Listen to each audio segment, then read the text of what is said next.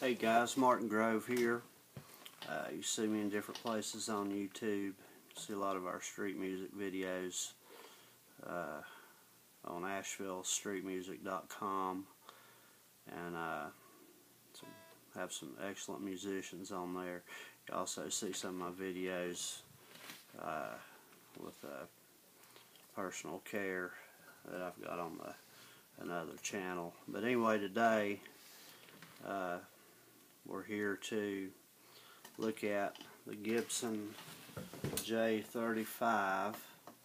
This is a 1940 model, made in 1940, and I'm thinking that from what I've researched, this was actually made by the Kalamazoo gals, actually in 1940. As we go down here, I'll kind of point out, and I did have to try to find people that got the third generation family that had it from the guy I got it from, this guitar.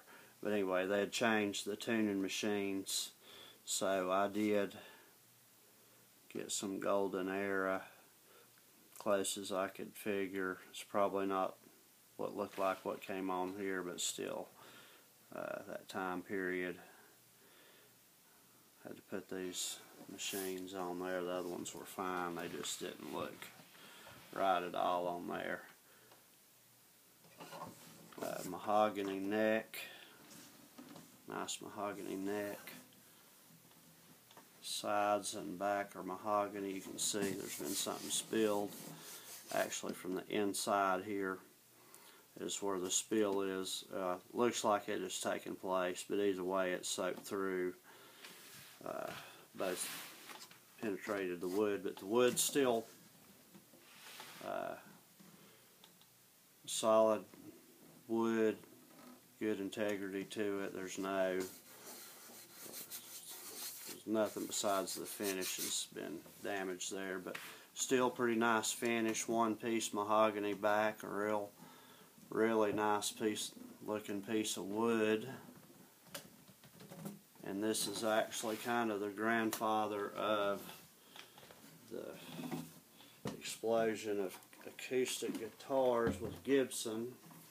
The J-35, it grandfathered or fathered the J-45, which is their hot guitar, acoustic guitar. And actually, the serial number inside here, I already know it won't show through the thing here because I tried it a few minutes ago, but anyway, it's got an F at the end, which means it was made in 1940.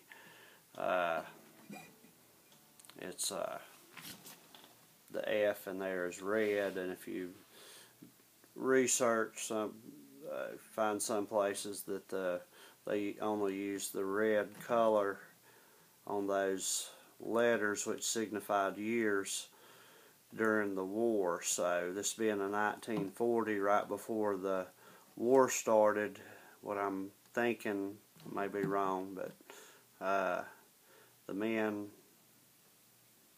war started immediately there in 1941, I believe it was. But anyway, the men had to, they had to pack up and leave and get ready. I'm sure they didn't, they were selective when they sent these guys out. But anyway, this is, I'm pretty sure, built by the Kalamazoo gals. They were the ones that used the red because of the war period. Memory, when the war was over, they went back to black. I've had to change the pins. Got an ebony bridge with a wood saddle. I put some ebony wood bridge pins with some little bit of jazz there, some abalone in the inside of them. Spruce top repair here. Been checked out by Autumn Guitar Mama. Some of you guys, locally, I'm sure know, but she does some of the best guitar work. She didn't have to work on this one. She checked it out. It's been worked on by who knows who, And the guitar, the guy told me his grandfather did take it to Germany, so it may have been repaired over there. Whatever, it's great condition. There's a repair done underneath here. There's a little bit of a crack. It's hard to see with these shadows, but right there is there you can see it. There's a crack. It's not broken apart, but there's a piece of it's been repaired also. Ebony fingerboard. Great action on the guitar. The strings are unbelievably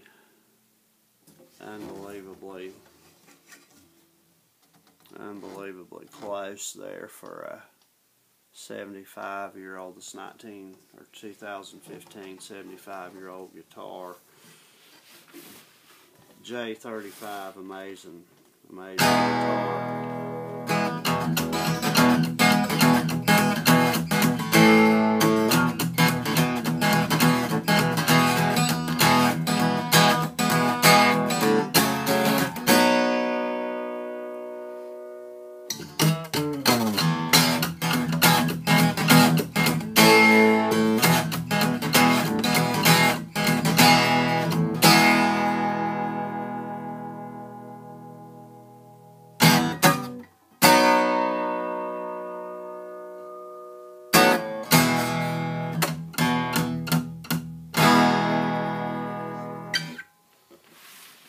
The thing resonates.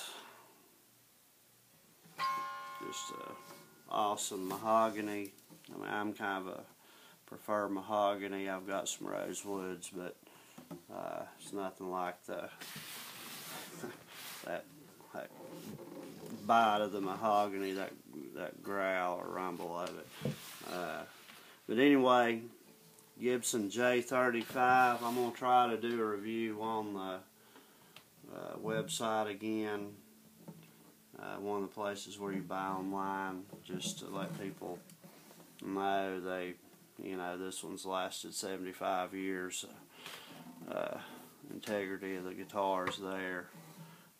They strive, Gibson and Martin and Guild and some of the other ones, to that standard of excellence, and they've all certainly made it, and they actually made it in the 1930s and 1940s when I don't know, was using real wood, and you got a real guitar when you went and got one and could afford one. But anyway, a Gibson J-35. I've got also a J-15, almost the same guitar. It's got walnut, and I've actually modified it a little bit. But we'll talk about it next time. And anyway, hope you like the guitar. If you're thinking about getting one, once the war started, one thing I found out I want to throw in here real quick. I know I ain't got but a minute, but when the war started, the J-45 evolved. It was they couldn't get the spruce from the prize spruce that looks good on a natural top like this. I think this is red spruce actually. They call it a blonde top, but it's a red spruce. But anyway, they couldn't get that wood. It'd have spots in it and things like that. So they came up with the sunburst to cover up some of the defects of the lesser quality appearance wood. Is still good wood, but they had to cover some of the blemishes up, and that's I don't know if it's true or not, but that's what I heard where the sunburst came from. But that's it's one of the things they used it for, the sunburst. But that was the trademark of the J-45, and cost $45 back in the day. Anyway, I'll see you next time. I appreciate you watching my video.